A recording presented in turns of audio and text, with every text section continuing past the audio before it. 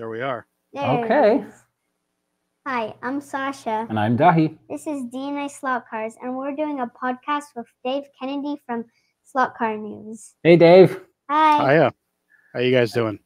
We're great. Good. And thank you very much for coming on, Dave. We really Thank you so appreciate much. it. I appreciate being asked, and I love your channel. You guys do a great you. job, Thank and you. it's a unique thing that you're doing in the slot car world on YouTube, and you're doing a heck of a job at it. So thank you very much. Thank you. So am I Yeah. right then? Was I right to give in to the pressure from Sasha and her mom to do it? Yes, absolutely. Yeah, it's all good fun, you know. It's Sure. it's what it's all about, isn't it? Yeah. Yeah, Just don't do it if you don't have fun. exactly. Exactly. Well, this little lady has all sorts of questions down here for you, Dave. Very cool. So we'll let her get started whenever she's ready. Where do you live? I live in pretty much the middle of Pennsylvania. Pennsylvania is kind of a rectangle, and I live basically in the middle of it, in the northern middle of the state. I was born in New York City, Okay. on the Lower East Side of Manhattan, and I've moved more than 30 times in my life. But I've lived in Pennsylvania most of my life, and I live in Pennsylvania now. I thought I'd moved a lot of times. Actually, I've moved a lot of times as well. Actually, Yeah. But, it's not the fun things are definitely packing up your stuff and moving is not one of them. No, Destinations absolutely not. sometimes are fun, aren't they? Yeah. It was fun when we came over here, but it was the arrival and getting sorted that was the fun bit. It wasn't moving halfway around the world, was it? Where do you all live, and where are you all originally from? So we're in Katy, Texas now. Oh, okay. And we moved from Perth, Australia. So we're from Western Australia. Oh boy. And I obviously with this accent, you know, I'm not from there. I'm from Southern Ireland, a place called County Wexford. And this little lady was born out in Australia. So I was in Australia for nearly 10 years. And yeah, just the work end of things took me and our mom over here. And yeah, so we're getting to grips with life in the US. Yes. And yeah, enjoying life at the moment. Very cool. Very cool. Yeah. Yeah. My dad lives in the Hill Country in Texas. Lives in nice. Llano, Yeah, about very an cool. hour southwest of Austin. It's a nice part of the world, actually, up there, isn't it? We've Yeah. gone up to Austin. We didn't get enough time in Austin, but anywhere around Austin, you know, San Antonio, I think that's definitely on our list to explore more of. Yeah. For sure. Yeah, the Hill Country is beautiful. Yeah. I prefer it to kind of North Texas and certainly kind of Southeast Texas around Houston and stuff like that. But anyway. Yeah. And actually, you were saying about Pennsylvania. I love the Pennsylvania railroads. The all those classic and post-war, even just deliveries on them. We like our railways as well. Yeah. And cool. the Pennsylvania ones are ones that always come up. You know, they always seem to have. They just look a little bit cooler than some of the others. You know. Yeah, my family, my uncle and my grandfather. My grandfather's passed away years ago, but my uncle is big into trains, and that was kind of a hobby for me as well when I was little, because my grandfather built a live steam engine, and they had HO trains, and my uncle has a model that's basically kind of Brooklyn area. That's the genre or the era he's chosen. Brooklyn, kind of mid 1940s, like during the war. Actually, it would be early 40s. So probably, I think it's 43-ish is what he picked.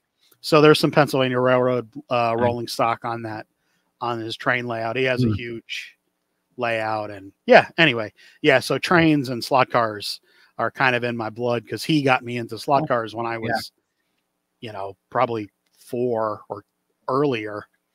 So, I mean, it was something that I've done forever, and trains also. That's cool. It's the same with us, actually. My mom's side of the family were involved with Erin Road Erin back in Ireland. Mm-hmm. And so the railway was always in the family on that side. So it's just a natural.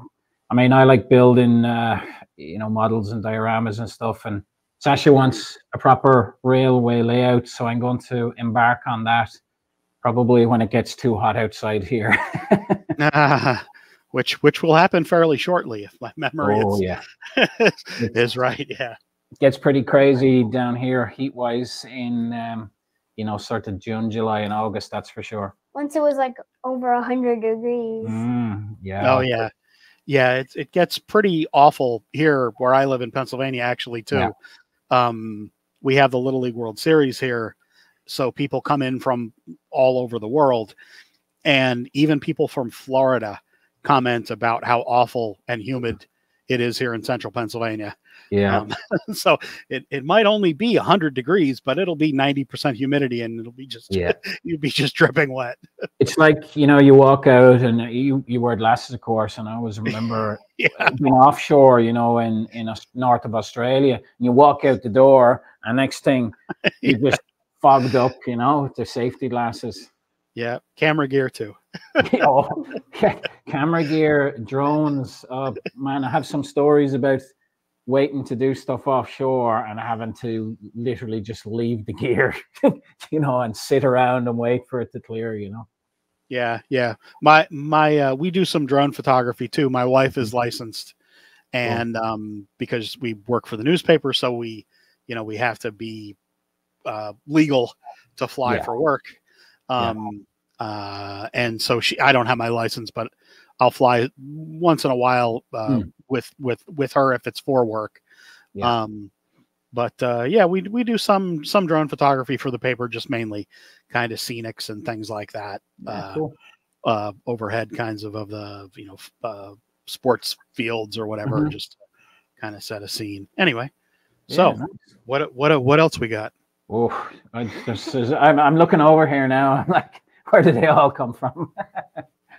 How did you first get into slot cars, and what was your first ever set cars? So I got into slot cars when I was very little. My uncle, who was like my dad, started me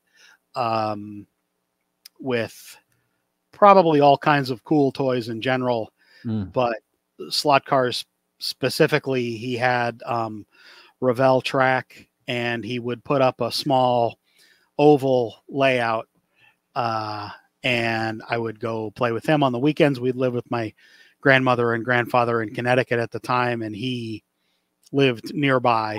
And so I would go on the weekends, or I don't know when it was, I was little, and go play slot cars with him. It was just kind of like a normal toy.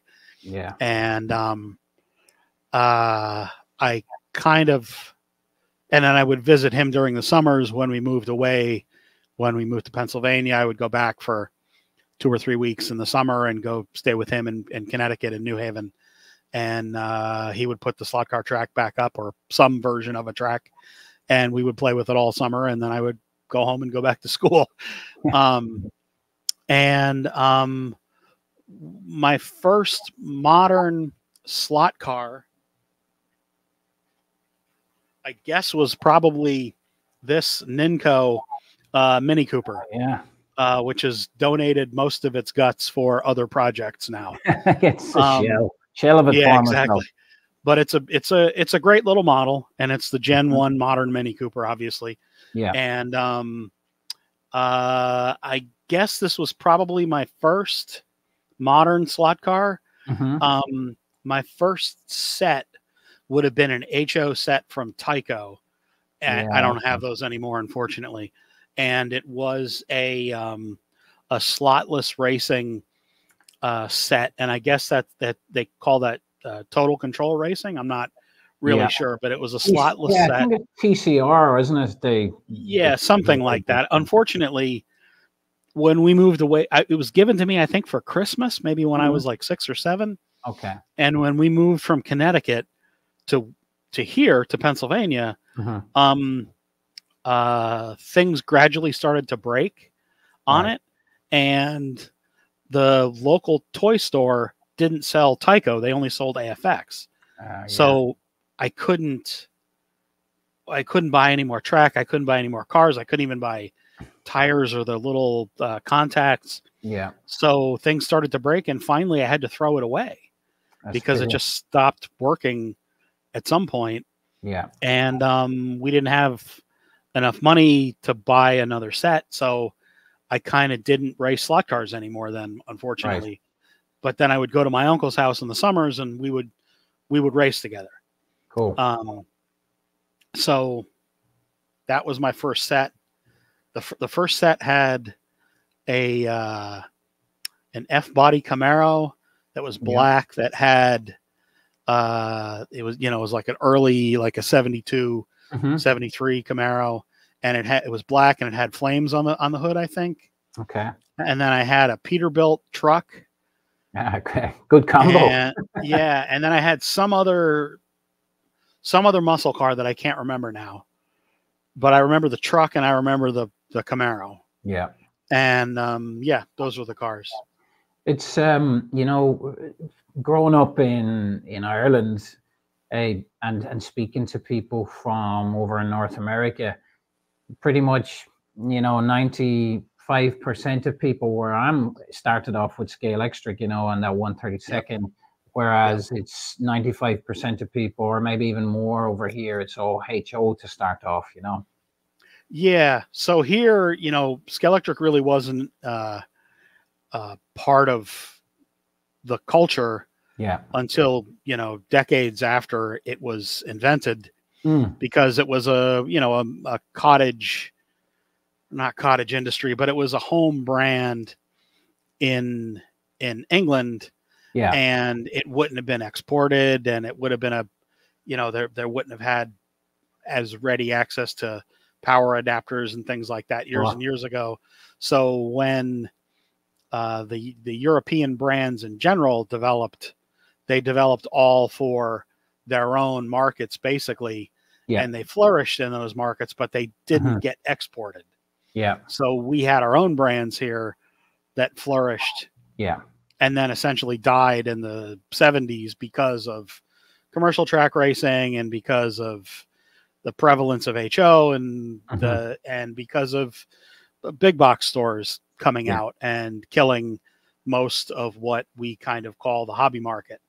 Yeah. And that didn't happen in pretty much all of Europe.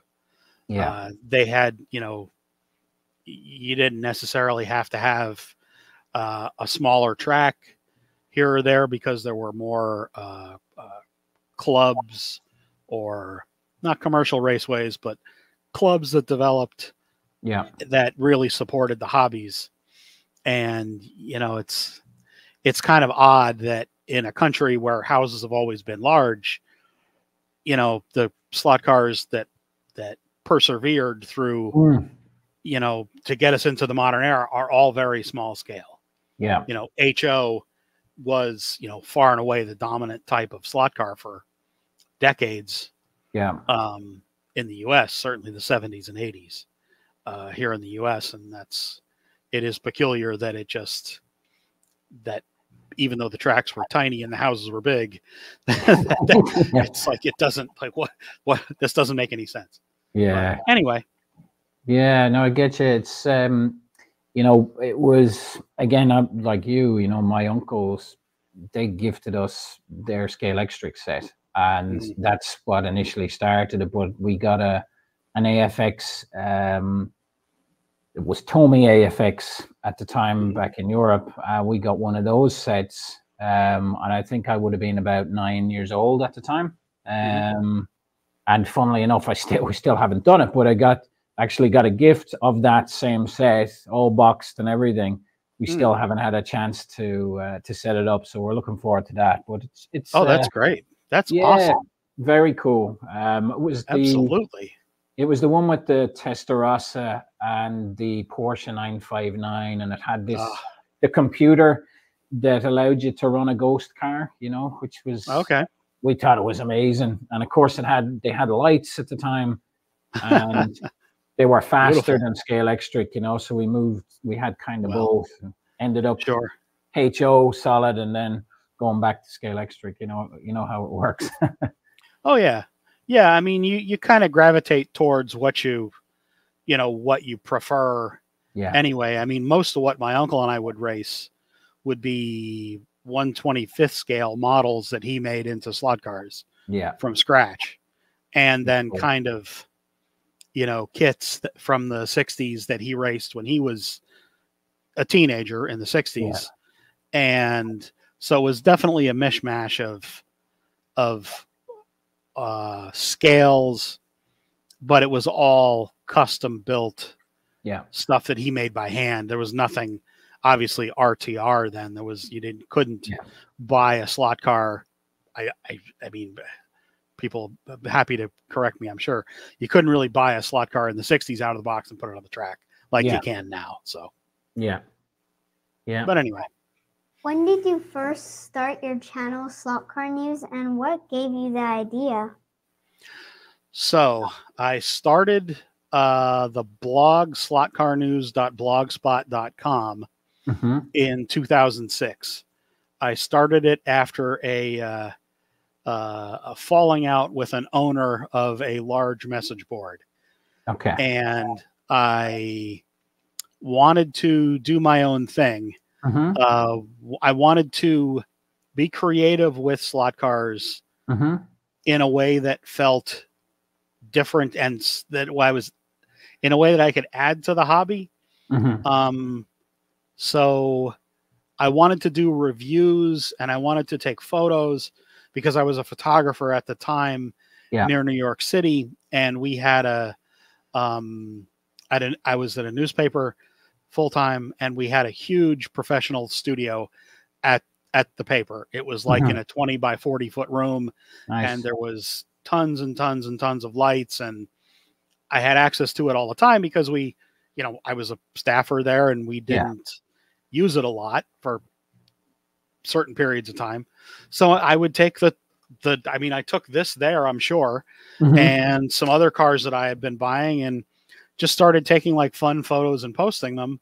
Yeah. And that kind of led to reviews. And then I realized that the posts that I was doing on slot forums, not slot forum, but slot website, slot message boards, were getting a lot of views. Yeah. So I wanted to do something creative with slot cars that involved news, because I was a news guy and always kind of have been. So I wanted to share news. And I realized that I was getting so much news from SCX and Scalextric and a bit from Carrera and then from other places online. And I realized that was going to be interesting to people. So I started the blog in May, I think, of 2006. Cool. And I picked the name because it sounded like a newspaper. Yeah. And because it sounded like an easy thing to remember. I was thinking about like Slot Car Star, Slot Car Gazette, Slot Car whatever. Sure. And Slot Car News just kind of rolled off the tongue. Well, the logos, it's sort of, indicative of that. And, your logo with the newspaper. With the hawker. So that came about. There's we have a graphic artist at the paper that I work at currently, and he designed that for me. Cool. I asked him for something that was kind of a, traditional newsboy. Yeah. So I started that in 2006, and then I started a channel sort of around that time when I was working for SCX. Yeah. And I've lost the sign in, and it's difficult to get the sign ins from Google if you don't have the email anymore. And even if you do, I know exactly what you mean. So I have another channel that's called Slot Car News that has some old SCX videos on it. But then I started a newer channel years after that. when I was working for Carrera. Yeah. But then I really got back into it during the pandemic early. I lost my job at Scale Electric 2 days before basically everything shut down. Yeah. And I knew I wanted to do, even though it was extremely painful to have lost my job with the company. Yeah, sure. I knew I wanted to do something still with slot cars, and I figured, well, I've worked for all the companies now. Yeah. I might as well out them about a lot of the nonsense that I had seen. So I wanted to kind of tell people the inside stuff that, frankly, not many people know, because to the best of my knowledge, I'm the only one that's worked for more than one slot car company here in the US, certainly in North America, and I've worked for 3. Yeah. So, I mean, no one else can say that. Yeah. And I've seen a lot of nonsense. And and it's hard for people to believe sometimes the stuff that I tell them about the insides of things, but I'm only like scratching the surface. Yeah. Because I don't want to burn every bridge in the world. So, but anyway, so it was a few days into the pandemic when I really started doing the channel, or really kind of got serious about doing it again. And, when I started it, I started doing it again, I kind of modeled a lot of what I was doing on what I had done previously. But just me on camera, and then kind of some of what Harry Wise have been doing, because Harry of Home Racing World, because he's, like the one consistent guy for literally decades that's been doing this kind of content with, authenticity, authority. He's not just a guy that says he knows slot cars. Yeah. He knows slot cars. Yeah. And I wanted to not necessarily compete with him, because I love Harry, and he's like the most valuable guy out there as far as I'm concerned.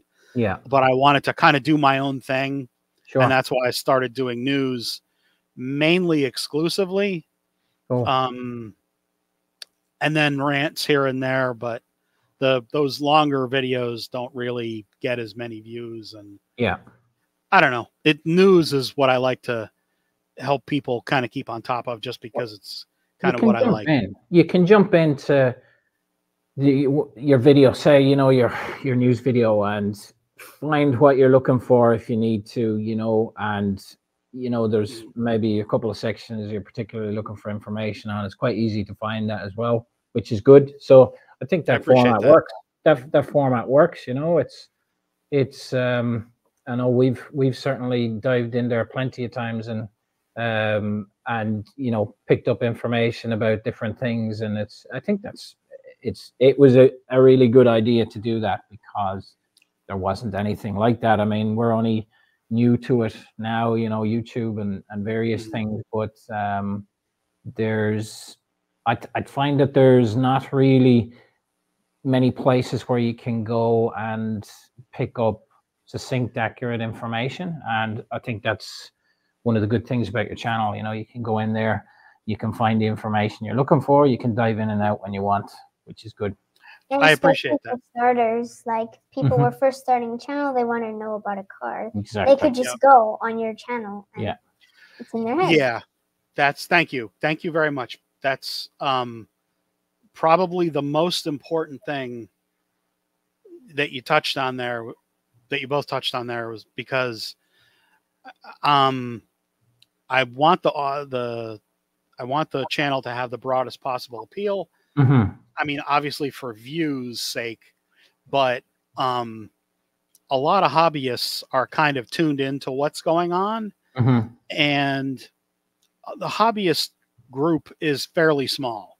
There's like people that do it, that do the hobby in a more general way, and it's a fun thing for the family to do, or a fun thing that they're kind of getting into for them and their kid, or them and their buddy next door, or them and their wife. And that's a much larger group, like by a factor of probably 100. Mm. So I've always kind of tried to keep the discussion on the most basic kind of level, because I don't need to tell a hobbyist how to tune a slotted car. No, I need to help a new person understand what a slotted car is, what they might encounter if they buy one, like why is it different from a Skeletor car, or why is it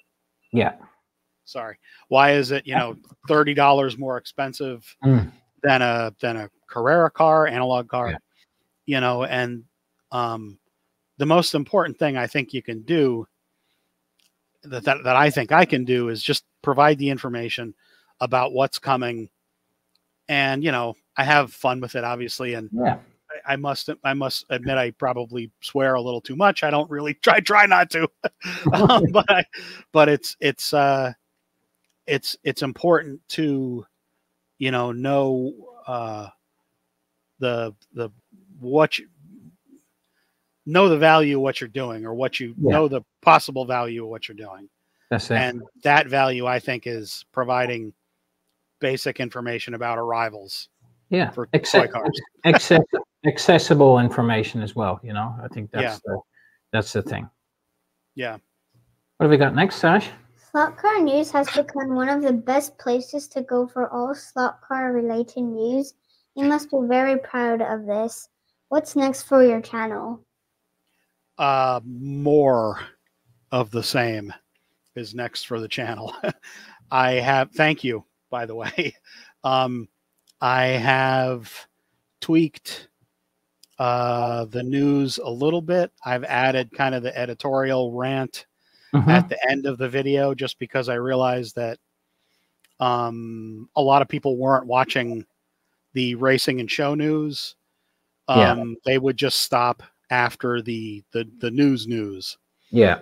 And I wanted to have the end of the video have value for people if they wanted to stick around and watch something at the end of the video.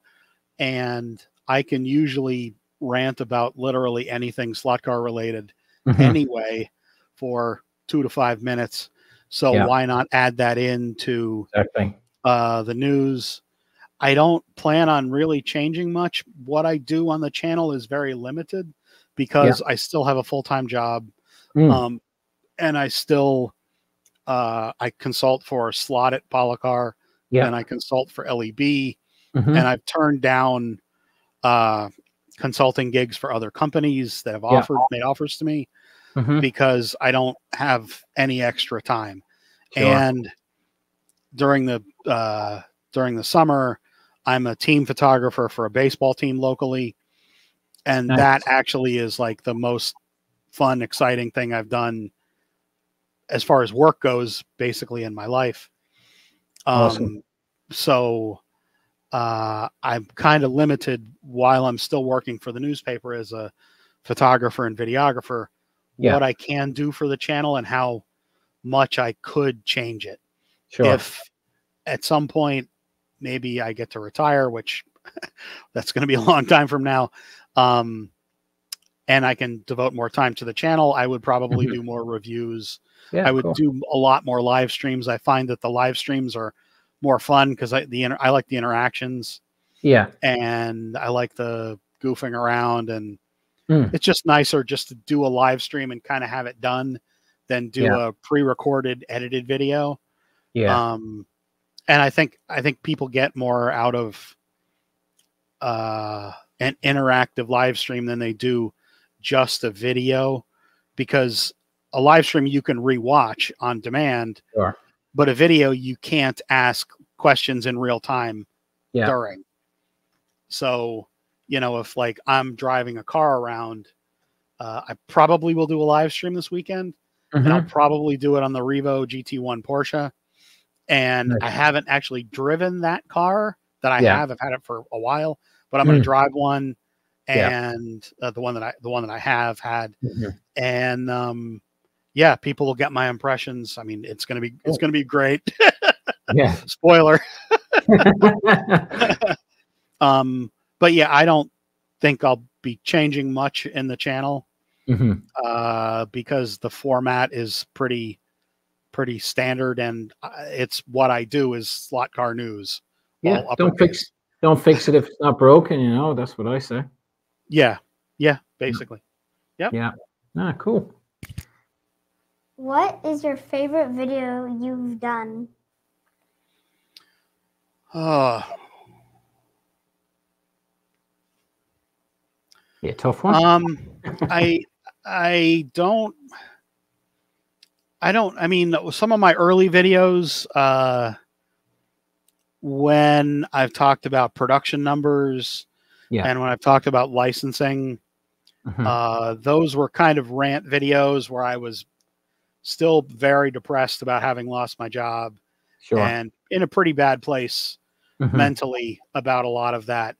Yeah. But it was liberating to finally talk about things that I couldn't talk about for more than 12 years. Sure. Talk about some of the nonsense that I saw and the just completely ridiculous business practices. And this sounds like a weird thing to say about your favorite video, but it felt so good to finally be able to talk about those kinds of things. Yeah. Another video that was a favorite of mine was it was a video that I did with my uncle where we talked about the slot car that Dave Gorley made for me. Yes. Shotgun as a legend. Yes, exactly. It's in my room. It's not here, unfortunately. And so that was the one that was based on the Carrera 57 Chevy that I did. Nice. That it was the Fast Eddie's speed shop car. That car was based on a slot car, a 125th scale model jalopy that I raced when I was 4 or 5 years old. Nice. So it's a 3 generations of livery. Very cool. And then with my uncle, who again was like my dad, and he was there and he got to talk about a little bit about me racing with him, and then the car and the Shotgun Dave's car and the Carrera car, and we had the original car with us as well. That's cool. So that was probably my favorite video. Probably my favorite video. Yeah, that's nice. Dave's great. I chat to Dave a lot actually. Very talented as well in building those cars. You know, he does some amazing stuff. Yeah, and an authentic great guy. chili. Makes great chili as well. Yeah, I think I need to go to California to have some of the chili because, as you can tell, I'm an eater, and I love chili. Me too. But anyway, and Dave's such a great guy, and he makes straight shooter as well. You know. Oh boy, I love that. No nonsense with him. You know where you stand. And a killer model maker. Absolutely just killer stuff. We actually have a couple of bottles of his chili sauce there. So wow. Spoiler alert. Great. Spoiler alert. It's good. I'm shocked. Yeah. What are your favorite slot car brands? So, I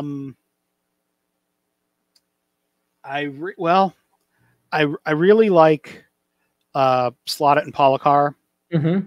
I really like Scale Auto. Yeah. I don't have any other 124 scale stuff. I really like Revo Slot. How can you not like them? Yeah, sure. BRM. How can you not like them? Yeah.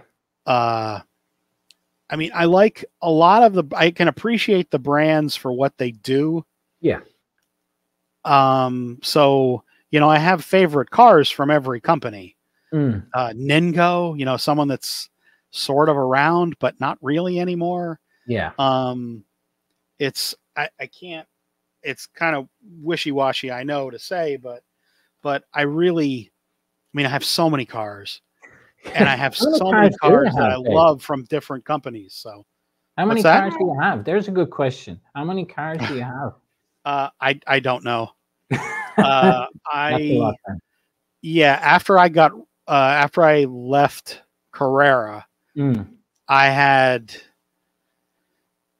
I mean, about 8 years worth of samples, because I would get, you know, you work for the company, you do social media, you get basically what you want. You know, it's part of the cost of doing business. So I had, I don't know, well over 2,000 Carrera cars. I don't even know, honestly. Many of them were cars that I liberated from the trash at the office. Yeah. I still have hundreds of cars. I couldn't tell you. I have over here off camera. I have my slotted. I have the cars that I have for like the consulting stuff. So like the slotted and Polycar samples I get from LEB. I used to get them directly from Skelectric USA when I worked there, when they were the distributor. Yeah. So I don't know. I probably have more than 100 slotted cars. I don't even know. I have a few dozen NSR cars. I have still probably more than 100 SCX cars. I have definitely more than 100 Carrera cars. Around 100 Skelectric cars. Yeah. I really don't know. It's not something that, you know, I mean, I was curious. I knew that would be hard to answer. Yeah, I have piles of cars on my desk here. I mean, it's a disgusting, embarrassing mess, quite frankly, which is why I have this fixed camera that only ever sees one angle of my desk. Yeah, but I mean, I love, every company has something good about it. Yeah. And I mean, this Mini was one of the least enjoyable slot cars I've ever driven before I took the magnet out, because the magnet was too heavy and it had a NC2 in it, which had a little bit of downforce. So the car would just come to a dead stop when you would drive it. Sure. And it was loud. You know, the gear mesh was noisy. And it was no fun. I took the magnet out and I put a bunch of weight in it, and it was an extremely enjoyable car to drive. Different beast. And it was just like a whole different experience. Yeah. And it went from miserable, disappointing to so enjoyable. Yeah. So it's kind of, you know, and that's why I like slot cars, because you can really, you know, you can race things as they come, which most people do, or you can modify and tinker and tweak and ruin, in some cases, slot cars and have a lot of fun with them. And you make it your own, and you can grow with it and you can learn with it. And that's what I find really exciting about it, is that there's, you know, you can just do what you want, and there are no rules when you're just at home goofing around. So that's it. Exactly. It's a bit like you, Sash, isn't it? You know, starting off, she got a Carrera set for her birthday, and you know, now she's hammering magless cars around our track. That's great. A little bit too fast, but so and okay, Dad. Yeah, I just changed by time. Yeah. I just didn't want to move much. But she loves you know, she helps set up the cars, and she's interested in that. And I mean, she really, you know, it's so much fun driving these magless cars, especially I find the metal chassis cars, you know, I really enjoy the dynamics of those. And, you know, in the 132nd and 124 is probably my favorite, I would say. I like the detail as well, you know, the extra detail you get. And I just find that the mass of the cars, it just kind of makes for some very interesting racing, you know? Absolutely. Sasha, do you like the 124 scale stuff better, or do you like it as much, or? I like both, but I like 124 because I started off with it, and BRM and Carrera has it. Yeah. I just like 124. Yeah, they're both cool. It's good fun to have both, isn't it? You know, a little bit of both. Yeah, I agree. I really, in a lot of ways, I kind of prefer 124th scale cars. certainly the BRM cars are just Mhm. probably the most enjoyable for me. Yeah. The championship that I have 2 championships, and they're both team championships where I raced with somebody. Cool. And I haven't won many races, but I've won one endurance race that I did at my club years Yeah. ago, and that was with the same BRM Porsche. And I love them because they're not really all that fast, Mhm. but you really have to drive them, and you can Oh, really yeah. enjoy seeing the car on the track Yes. and seeing really how the car is performing. Yeah. And for me, and I'm wondering if for you guys too, like that's the thing that I like about heavier, slower cars like Yeah. Revo Slot, like BRM, Mhm. is really seeing the beauty of the car on the track and the Yes. little things that a car does going around the track. Yeah, I mean the Group 2 are particularly fun. We've got a lot of BRM cars and Revos, and the Group 2 are kind of yes, I love the GT cars as well, don't get me wrong, and we have those Porsche GT1s, McLarens, amazing.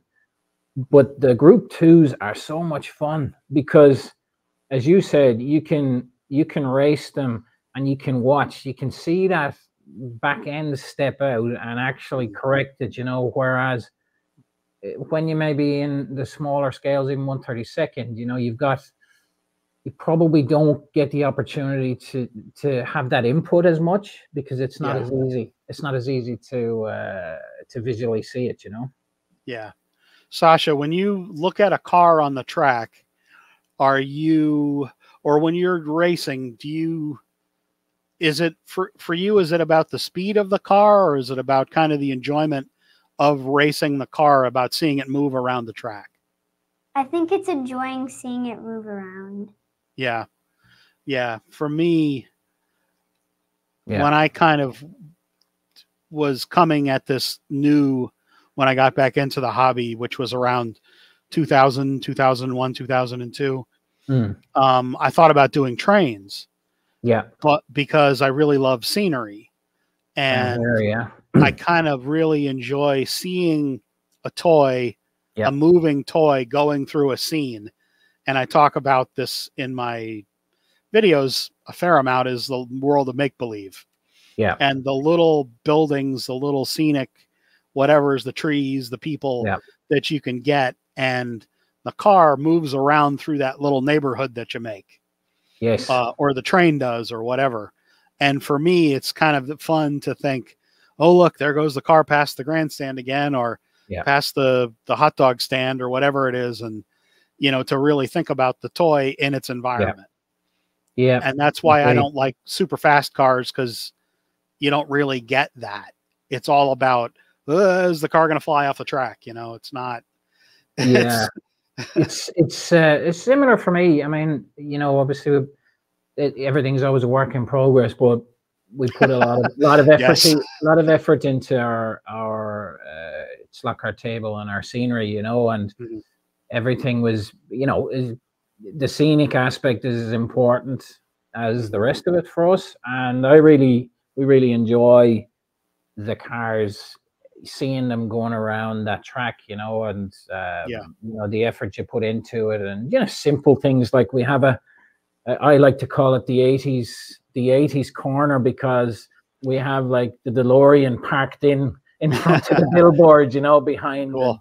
You have the General Lee and kit and stuff in there, and the Back Bandit. to the Future. Yeah, got the Bandit Trans Am and stuff, and nice. Little things like the bridge, and all this stuff is handmade, and we've done that, and it's enjoyable looking at it, and when it comes to, you're sort of looking at it and thinking, that looks really nice, and it looks even better than with the cars. The 1/32, they're easy scale with the model, I would say that's probably where they would maybe be a little bit better for the diorama aspect. Yeah, it's the scenery stuff I found, especially when I was working for Carrera, Yeah. that when a family would buy a set, if they were just putting it up periodically, like once a year for Christmas or whatever holiday, then they wouldn't really stick with it a lot of the time. But if they made a slot car track part of the family, as like a lifestyle, with you build a table for it, you put it on the table, it's a permanent thing. You put scenery with it. Once it got to the level of build a table, you had them. Yes. You had them as a slot car person. And the family, even better, if you had a family, not just one guy.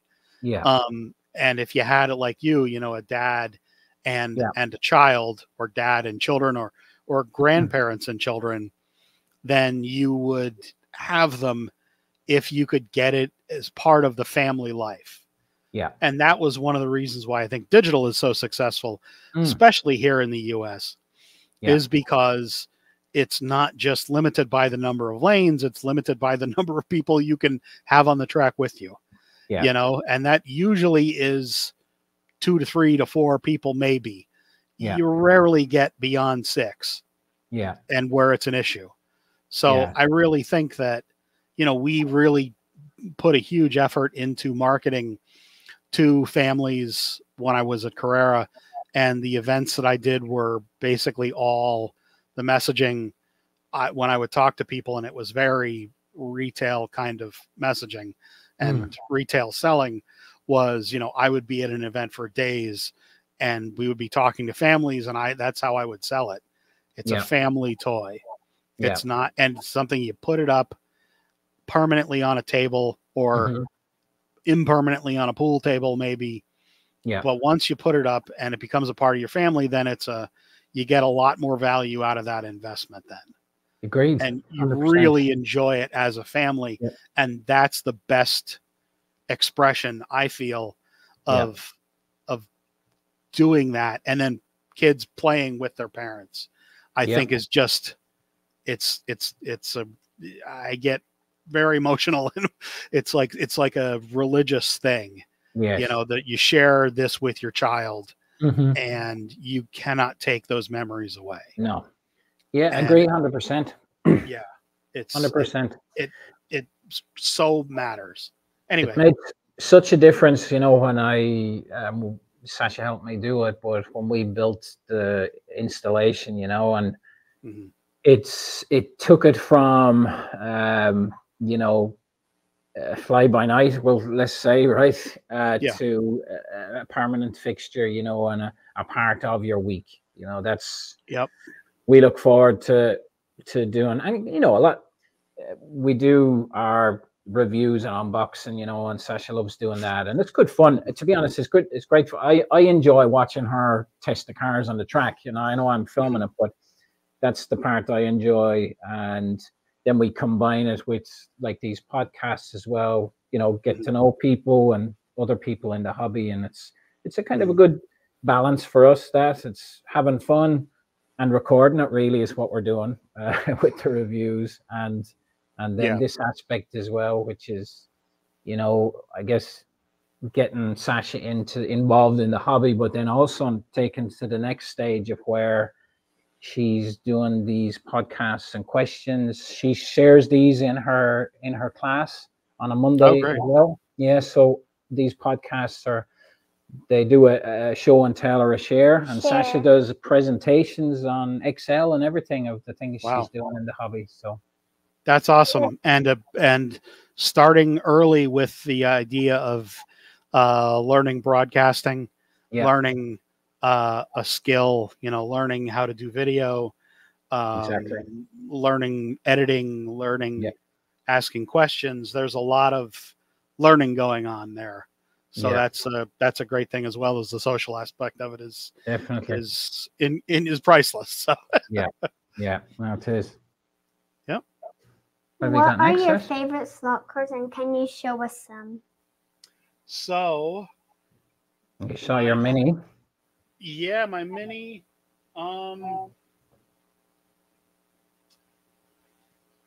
So probably because these are on my desk. Scalextric Formula Ones, the Shark Nose, and the Cooper that they made years ago. Yeah, very nice. I really, really love these. The detail on them is exquisite. They're too fast because the motors are way too powerful and the cars are teeny tiny. These are definitely two of my favorites. I do not drive them much, but I have them sitting on my desk, and I enjoy looking at them all the time. Yeah. I have a lot of cars that are out on my track. Yeah. That are favorites of mine, like the car Shotgun Dave made for me. Yeah. Like the Ninco Porsche 356 that I kind of refinished when I was away a couple weeks at a week at the Jets, or no, it was a Giants training camp, in upstate New York. And yeah, I mean, I have a couple different cars, but the 356 from Ninco that I redid, the Shotgun Dave car is definitely one of my favorites. The Carrera Cheetah that I got made. Nice. And the Cudas, which are all pointing to all of them, but they're all up here. That's cool. We have one Cuda, actually. We've got a silver Cuda in there. Great. Hands on heart, have to admit, haven't. Do you know that you get to that point, David? Obviously, you know it well, but we're, reviewing cars, and then you're looking. And today I was looking, and I was like, God, we haven't even taken that out of the box yet. Yeah, and that's one of them, and so that needs to happen. Yeah, I have a number of cars that I've gotten fairly recently that, because of I have an autoimmune condition that makes me super tired. Yeah. Okay. Like debilitating fatigue. Right. So I haven't really been able to do much extra when I come home from work. And even to the point of where I just like taking photos of cars it's hard. Yeah. Just to get the energy going. Yeah. So I have so many cars that I need to get to. I mean, I got one of the Scale Auto 1/32 scale. C7, is it? Yeah, the C7. And it is such a blast. It's one of the home series cars. Scale Auto actually sent this to me directly from Spain. Nice. And it's such a gorgeous car. And it's been sitting here on my desk for a while now. And I talked about it during my live stream. I drove it during my live stream. And I haven't done enough with it just because I just don't have the time. And I have so many of these cars that I really want to get to. And then old cars that I want to get back to, talk about the Mini again. Why not? It deserves to come back. That deserves to come back. Yeah, exactly. So there's just so much to do and so little time to do it. Cool. Yeah. How did you get into photographing, and what is your favorite camera system? Okay, so this is the question that you have to ask every photographer. Yeah. So I was going to college for art at a local, actually near where I live now, at a community college, Williamsport area community college. I went there straight out of high school, and I wanted to take advertising art because at that time I thought I wanted to be a graphic designer doing album covers for vinyl albums. And yeah, I know.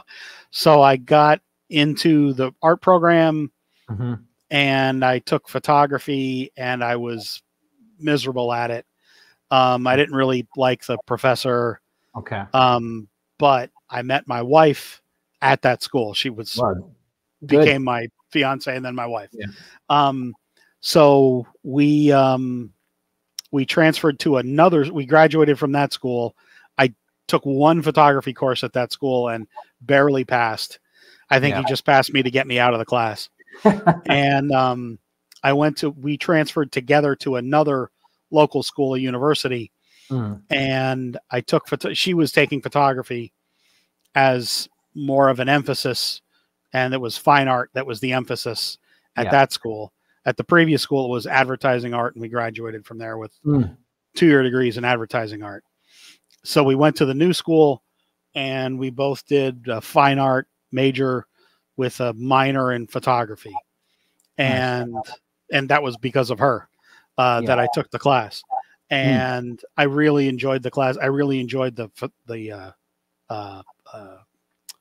professor we had, and because she was kind of a hard ass to me, and I really I enjoyed the way she taught. And we went to a march in DC one weekend as a class outing, and I got a really cool, certainly at that time, picture of Bill Clinton during this rally in Washington DC. And in this mass of humanity, I got this future president and a pretty decent photo of him. And I was hooked at that, like, oh wow, this is like photojournalism. And I kind of backed into it that way. And then so we graduated from there, and I really didn't have a way, a direction out of college. I started out, I was working at a camera store that was kind of across the street from me at the time. And so I kind of learned about cameras a lot there. Because we dealt a lot in used gear. So I learned about how not only to sell there, but I understood cameras better in a very practical sense there, because it was almost all used gear, very worn, and real hardcore photographers would come in there, local photographers of all different types. And so you really got to really learn from people who actually used the gear full time, like what they were doing with it and how they were using it. And I could get a full-time job as a press operator at a newspaper, and that's what I did. And I really hated that. And then I got let go, and I got rehired as the circulation director of a newspaper. So like delivering papers. And then in the evenings of those jobs, they let me get credentials to pro sports and Penn State football mainly. So I would drive the 3 hours down to Philadelphia in the evenings to take pictures at Philadelphia 76ers games and Eagles games. And I went out to some Jets and Giants in the Meadowlands because I worked for a newspaper and we didn't have the wire services. So they would use my pictures the next day from the football game. So the first football, baseball, hockey I ever shot was pro sports. And I had no idea what I was doing, and I'd barely come back with a picture or two. So, but I learned to do that, and I did that for a few years and built up enough of a portfolio to get my first job at a tiny daily newspaper, actually also nearby where I live now. And I worked there for 2 years and then moved on for about 15 years at different newspapers in the suburbs of New York City, Binghamton, upstate New York, the suburbs of New York City.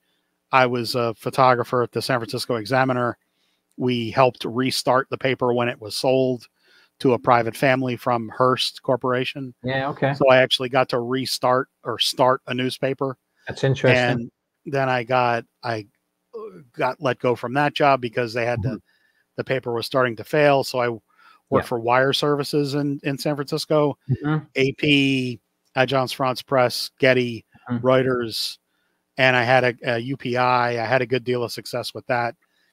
And got offered a job back at the paper we left in the suburbs of New York City. And we took that job. We left San Francisco and moved back to New York and stayed there for 8 years until I got the job with SCX. Cool. So that's the long version of it. No, it's always interesting hearing people's and then journey. Camera system. I basically had them all. I own Canon gear still, and Fuji gear still. Fuji mirrorless. I went from Canon to Fuji mirrorless.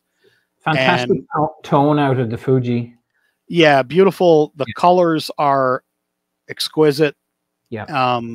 The autofocus is horrendous, and Yeah. the operating systems of the camera and the ergonomics are just a tragedy with the Fujis. They look good when you're looking at physically at them. They look nice. Yeah, but then the buttons just start doing things on their own, and the camera just changes all of its settings regardless of how you had it set for some reason. Yeah. And the autofocus is just terrible and not reliable. So then I switched to Sony about 2 years ago, and I don't love the colors really at all. No. But the autofocus is Very the good. best I've ever used, and I rely on it 100%. The dynamic range on the Sonys is very good as well. It is, and Sony actually makes chips for almost everybody, so it's kind of, you're kind of using a Sony camera regardless if it's a Fuji or a Canon. Nikon, I think, makes their own chips, maybe, but anyway. And I had Leica gear for a long time, and I've used Nikon gear. So I've used most of the systems. I would love the colors of Fuji in the Sony with all of the other Sony characteristics. Yeah, agreed. So I was telling you before about building digital twins, and was using actually Intel UAVs and the first generation of Sony A7Rs from then on to actually to do that photogrammetry work. And there was nothing else that was able to compete with it, at that time. They're just, especially when you're when you need that dynamic range and you're trying to take, again, the autofocus has to be superb, good dynamic range, because, not everything is nicely lit. And, but the menu system was always a bit of a pain. That was the... Yeah, but you get used to the menus on a camera are things that you always get used to. I've always found Canon system very easy to use, but lacking in any real quality or depth, quite frankly.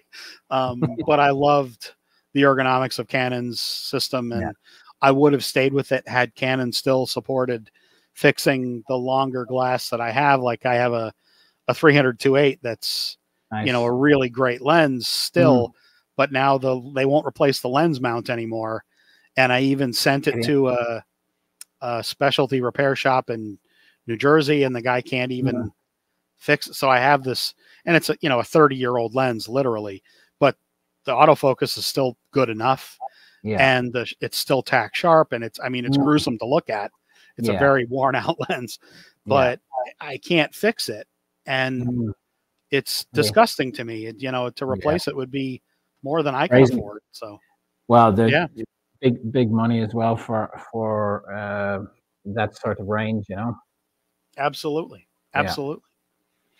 Can you name 2 car liveries that you'd like to see made as slot cars? 2 cars and liveries, is it? Yeah. So, I'm excited to see more Japanese cars get done. I grew up in the 70s and 80s when a lot of Japanese cars weren't thought of as cars that people really had like desirable thoughts about. Yeah. They were more considered like just kind of utilitarian. And then like the 240 came out, and then when I was a teenager, like the Mitsubishi Starion, Dodge Conquest, and so there's a lot of cars that are kind of coming out now that I'm excited to see come out. The BRN 240s are probably my most anticipated car this year, and even with the Datsun 510s, which we love, but these 240s I can't wait to get? I am guardedly optimistic about the shape of those cars. I've been really looking at the shapes, and I have only seen photos of the prototypes, and I am waiting to hold my final judgment, let's say, until I see better, more accurate photos of comparative photos, because the 240 to me is a very long and lean car. From the front windshield to the front edge of the nose, the whole clip of the car has a very kind of long, lean look to it. And then the back end, from the A pillar to the back end of the car, has that very stocky kind of muscular look to it. And it's a very delicate combination of shapes. And it's just a car that, that I've always loved, and I'm hopeful that they've done it well. I'm also hopeful that someone does it in 132. Fingers crossed. Probably more so than the 510 for me. The 510 I've always thought is a cool car. I got nothing against it, but again, like, and I don't know where it is. The more the first generation Nissan Skyline, the Hakosuka car, the original one that's kind of like their version of the Ford Mustang. You've got a T-shirt. I'm pretty sure you have a T-shirt with that car on it. Am I right? Yes, I do. Yeah. And somewhere I have the model. I'm looking for it and I can't find it.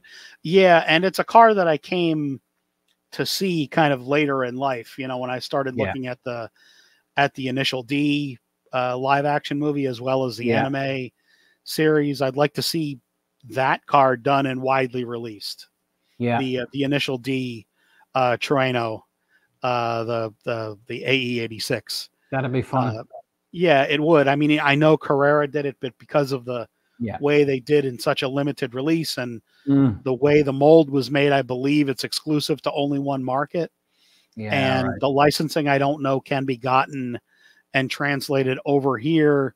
I've asked Carrera directly about this, and what I can say publicly is that I wasn't given an answer that I can talk about publicly that's satisfying to anybody, really, even to myself. They basically said they can't do it. That's the real answer. Which is unfortunate, because I think it's a car that could sell a lot in certain areas and definitely be a fairly widely appealing car. Maybe not here in the US, but in Asia for sure. People know that series. And I think if it were more widely available around the world, it would be a car that people would come back to, quite frankly, because there is a massive social media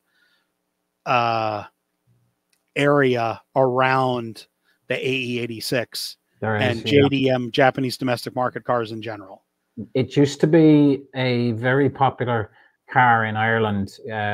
We used to have a lot of Japanese imports. People would bring in performance cars, and there was a group of us that, I mean, I was always, I've had all of those cars over the years. I wish I still had some of them. And so jealous. That's amazing. They were, honestly, I knew probably 6 or 7 people that had those. And at the time I had the Celica GT4s, MR2 turbos, and Supras. I wish I still had those, because they're all gone up crazy. Skylines, that kind of thing. But those Toyota GTs, the older Toyota GTs, that'd be a great car to bring out as well. I mean, there's a lot of the Japanese cars in general. I think we're just coming into a time frame now in the slot car market where guys my age, I don't know how old you are, but I'm 46 now. Okay, so I'm 53. So when I'm going to be 54 in a couple weeks. When I was a kid, like I said, it was, the 240. Oh my God, what is that? You thought it was like this weird, like a Ferrari or something so exotic. Oh, it's a Japanese car. Oh, really? Wow. And then, you know, like when I was a gearhead kid in college, I had a Camaro, a 76 Camaro, and then I had a 79 Trans Am. Yeah. And I remember the first night, and I would be downtown with my friends who all had muscle cars too. One of them had an SS 454 Chevelle. Another one had a Camaro. Another one had a Z28, all F bodies, all mid 70s cars.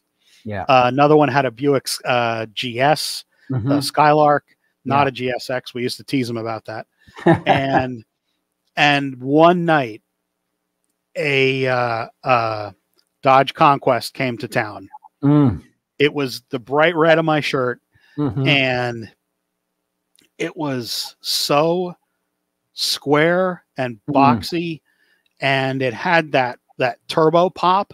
And the guy drove through downtown, and there was a whole group of us sitting there with all our cars, and you know, we knew who had the cool cars, and we would just sit in the parking lot being, you know, like real whatever, and we would cruise around downtown in this town, and this guy came into town, and he like pulled up real slowly and did a long burnout right in front of the parking lot where we all were. And everyone was like, what is that little car? And like, we knew it was a Japanese car. That was it. But it was a Dodge, but we knew it was a jet. And then you could hear the turbo pop. And I thought, oh, whoa, what is that? You knew it was some small displacement, crazy fast little car. Yeah. And he proceeded to beat the pants off of everybody that night in street racing. Light to light is what we used to, the stupidest thing in the world to do. And I don't encourage anybody to do it, but we did. And literally everybody tried this guy drag racing him that night, and literally everyone got their butt handed to him, even with big displacement V8s. The car just screamed. And that night was like formative for me with loving, you know, performance, Japanese inspired Japanese cars. And I just kind of knew that there was something cooler about that kind of min-maxing performance, you know, a small displacement, big horsepower engine that was a quality kind of a thing. Yes. And rather than huge wasted displacement on a, you know, I had a 6.6 liter Trans Am 403 Oldsmobile. Yeah, well, you have the gold one from Carrera, then you have mine, because that was the one that was the one that I made when I worked at Carrera, and it had my license plate on it when my wife and I were dating. I wanted to get those, but they're not as easy come by now. You know, the prices are crazy as well. So it's I put the license plate on there and I still have the plate here somewhere. That's was the license plate that I put on there, TMD 434. That was my license plate in college, and I had a 79, not a 77, which is what that car is. Yeah. And then the black. Yeah, and then the black Trans Am that you may have that you called the Smokey and the Bandit one. Yeah. If that's the blue shirt one that was released in like 2018, that was the last project that I did for the company. Ah, cool. And it says Eastbound, ESTBND on the license plate. That's cool. That was the project that I did for Carrera last. Nice. Great. They're great model car, you know, to have. I want the real one too. That's the thing. They're going up in price. That's the challenge. Oh yeah. You know? Yeah, you can still find them, but they're definitely for a really good condition one. I mean, you're looking at a minimum of $30,000-$40,000 now. Yeah. Locally, there's actually there have been quite a few for sale around $20,000. I've seen from time to time. There's a lot of people that have them here locally. My wife, a lot of black Trans Ams here. You know the Macho Trans Am they did. It was like a third-party tuned version. I'd never seen one until we went to Barrett Jackson, and they had one there. And my wife was very taken with it. And it sold for, it didn't say, I think it only made 34 grand, but it was well worth it. It was just a a funny auction. There wasn't. Some of the cars didn't make what they thought they'd make, and that was. I looked at it and I was like, wow, that would have been a bargain, you know. Oh yeah, because that was a very rare car. Yeah. At the time, I remember reading about it in Car and Driver, I think, and thinking about like, wow, that's a pretty ballsy Trans Am that they made there. Yeah. And that's a extremely rare car. Wow, yes. That's cheap for that. There's actually a question you asked Dave about the real car question now. Well, if you could pick 2 real cars, 1 fantasy, and 1 you could buy in the future, what would they be? Good question. Buy in the future would be probably an Alfa Romeo Giulia. Love them. Yeah. I've never had an Alfa, so I don't know really the wisdom of buying an Alfa, especially where I live. I'll tell you one thing for a fact. Just be prepared not to have it a lot of the time. That's all. Yeah, that's probably why I wouldn't actually buy one. Because I live in a pretty rural area, and there's no place locally that sells them. So I would love to own one, but I don't ever think I would own one. A fantasy car probably now would either be a 240 or the Gen 1 Skyline, or maybe even like the Fiat, the original Fiat Abarth, like kind of the one that SCX made with the rear boot, the boot lid as the little wing on the back. Yeah. Those something exotic and extremely impractical like that. Yeah, that's always the fun stuff, isn't it? The impractical stuff. Yeah. Well, I mean, probably what I'll end up owning in the future if I get rid of, or when I get rid of my Fiat 500 is, if I'm lucky, I'll be able to get a fairly new Honda Civic Sport. I really like the way they look. Yeah. Some kind of Honda something. It's been a long time since I owned 2 Acuras, and Acura Integras, both of them. And it was the first Japanese car I'd ever owned, and I was blown away by how much different and better they were. Yeah. Compared to all the crap cars I had owned at that point. The NSX was one of my favorites. Yeah. What a car that was. I knew a guy with an NSX actually, and they're now obviously crazy expensive, but that was an amazing car. Yeah, I owned I think it was a 91 or an 89 Integra LS. It was the smoother bodied one. And it really looked to me like a mini version of the NSX. Yes. It had a very kind of cab forward design and kind of a higher back end. And it was so easy to see out of. It drove like a dream. It handled like a dream. It got ridiculous mileage. It felt like such a high quality car for not a whole lot of money. Yeah. And it just it ticked literally every box. And it just felt completely different than any other car I had owned until that point. Yeah. So anyway. I think Sasha has one more question here for you. All righty. What are you most excited about in 2024 about the hobby? So probably all the Japanese cars that are coming out, cars that I never would have expected to be extremely popular, that are now some of the most desirable, most sought after. I mean, the 510 Datsun.